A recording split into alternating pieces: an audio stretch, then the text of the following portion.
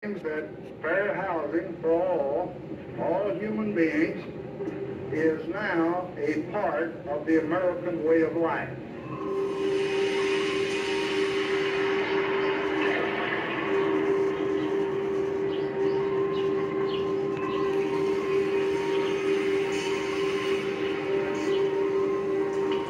The mandate that the government is given to not just prevent discrimination, but to actually affirmatively go out and say, how do we desegregate America? Except the government betrays that policy.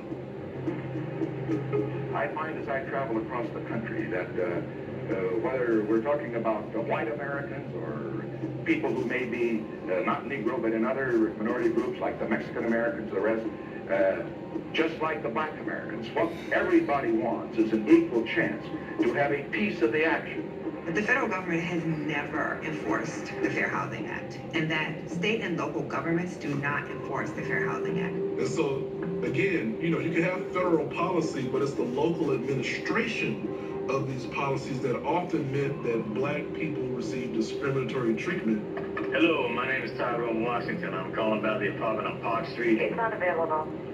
Yes, hello, my name is Graham Wellington. I'm calling about the apartment for rent on Park Street. Is that still available? Yes, it is. What is? Yes. Really? And so what does this mean? It means that the places that were segregated in the 30s, 40s, and 50s, they're still racially segregated today because we haven't done anything to undo the racial segregation. Oh, yeah, Leadtown today is over 95% white. Very few minority families living there.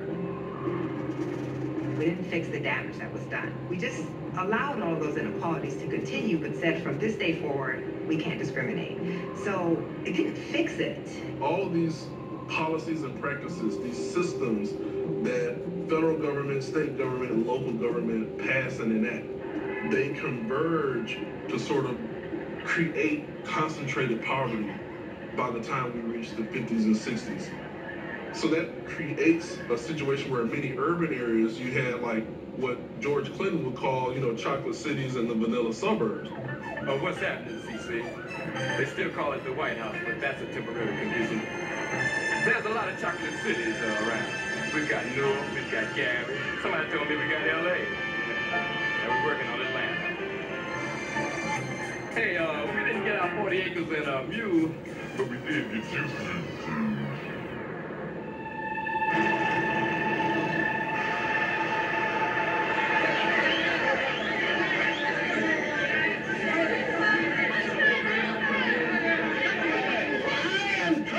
Tell you that I know now there is no program or promise that a president can make that the federal government can come in and wave a wand and do this.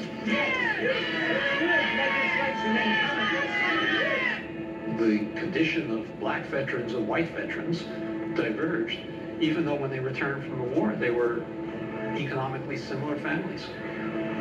Public housing then became a black phenomenon. The people who fall into this category, they have to live where society has pushed them to live.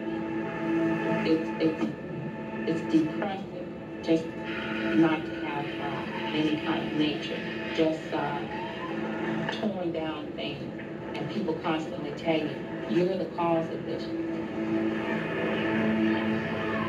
Cities didn't adequately service neighborhoods that were heavily concentrated with African Americans. Garbage collection wasn't picked up as frequently. Streets weren't repaired as well. Conditions deteriorated. The urban areas became slums. Yeah, I would like to rub America's nose in this and say, take a look at it. If they want to reject it, go ahead. But I certainly would hate to think that anybody thought I said they were giving up hope. What I'm really saying is that society has failed the hope of the people who live here and struggle here. That's what I'm really saying. They're going to go on struggling anyway, whether we fail or succeed. But at the same time, you have concentration, you also have clearance. You have highway construction, which is destroying black communities. Highways, oftentimes in urban areas, are built dead in the middle of black communities. So there's a sort of rising anger and frustration that takes place. once they became slums, authorities looked at them and said, well, we need to do some slum clearance.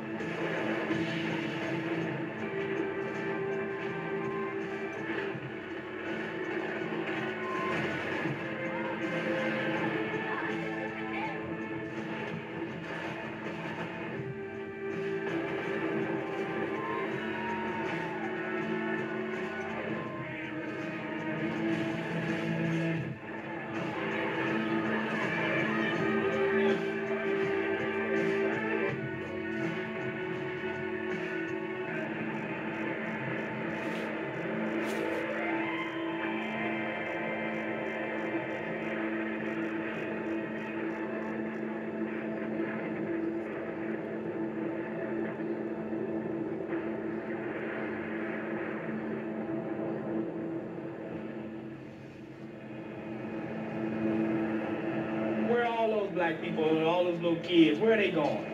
When they're uprooting our neighborhood, they're messing with our unity. It takes 10 years to reroot yourself. They know what they're doing. This is systematic genocide. Systematic. Well, those African-American families who were displaced had to move somewhere. So those families were given Section 8 housing vouchers. The idea behind Section 8 is fabulous. It's exactly what one would hope, is that people who are impoverished have an opportunity to move into neighborhoods that are not impoverished. Unfortunately, for Black Americans, it doesn't work that way. A large reason for that is you can still legally discriminate against someone for using a Section 8 voucher. So landlords in most suburbs would not accept Section 8 housing vouchers. And that's perfectly legal. White homeowners deathly afraid of a black person moving next to them because blackness is associated with lower home values. We fear your presence in the neighborhood can undermine the value of our homes, and we're concerned. We'd like you to move out before it becomes common knowledge that there's a Negro family in the area. It's nothing personal. Oh, it never is. If it was personal, well, I'd feel real bad.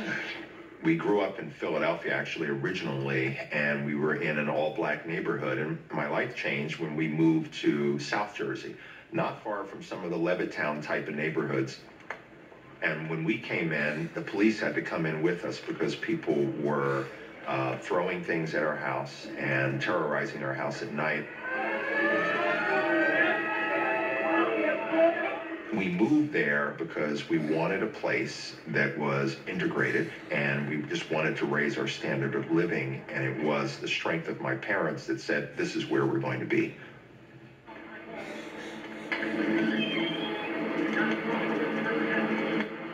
Do you think a Negro family moving here will affect the community as a whole? Definitely. In what way? I think that, well, the property values will immediately go down if they are allowed to move in here in any numbers. Do you think the Myers staying in Levittown will affect property values? I don't think that the Myers have anything to do with the property decreasing or increasing. I think it's purely a white problem, not a Negro problem. Well, as a result of all these policies, we created a segregated system. And because we've forgotten now this entire history of how it happened, white families believe that they got where they are simply by their own hard work and determination to succeed in a middle-class life. What they don't understand is that their parents could have came as an immigrant from a white country and immediately had access to loans and the ability to move into white neighborhoods that Black Americans whose families had been citizens for generations could not. And so it's not saying that their families didn't work hard, but it is saying that their families benefited from a great deal of affirmative action to get where they are.